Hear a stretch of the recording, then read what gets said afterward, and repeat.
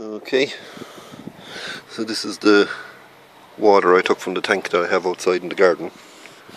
I'm putting it into, you see,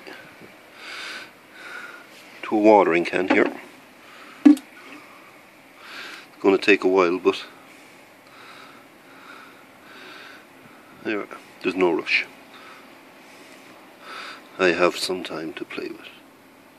Okay, it's filling up nicely. Now, into the house.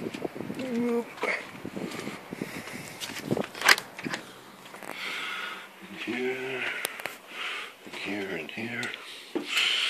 And I've put a bucket inside, just so we don't splash too much.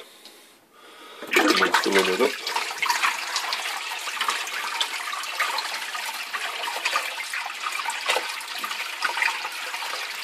There we go.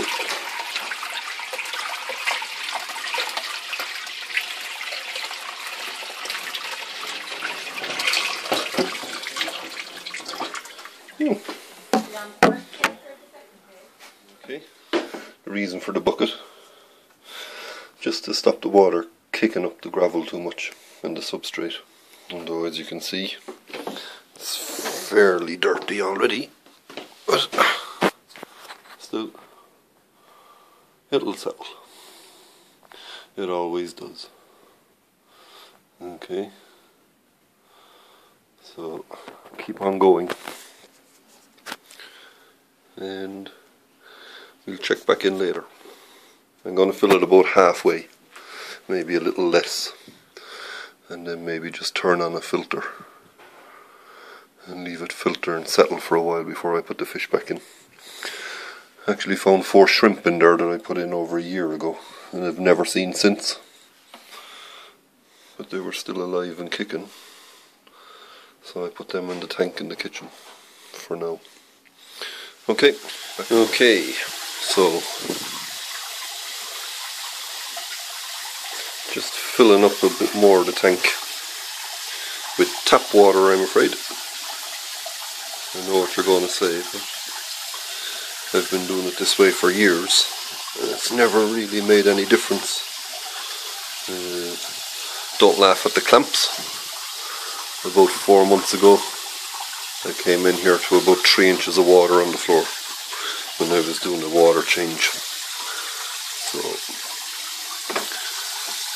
this is the piece of wood I'm going to be putting in it. I think this might be the only decoration I'm going to put in. I'll see, maybe.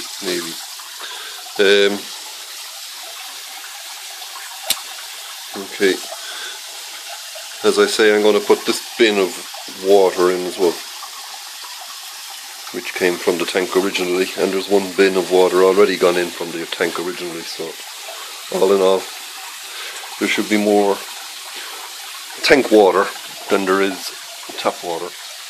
But as I say, I've done it for a long time this way and it's never really made any difference. Okay,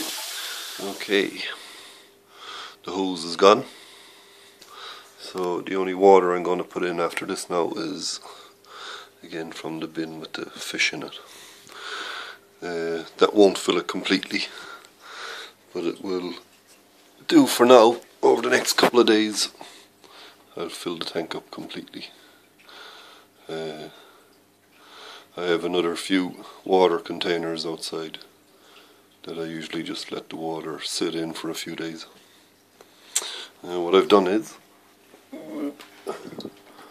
I've put in an old filter I had up in the shed, and I've just filled that with some cheap sponges just back from the Euro shop, and that's purely just to get some of the silt out. So I'm going to leave that running for a couple of hours.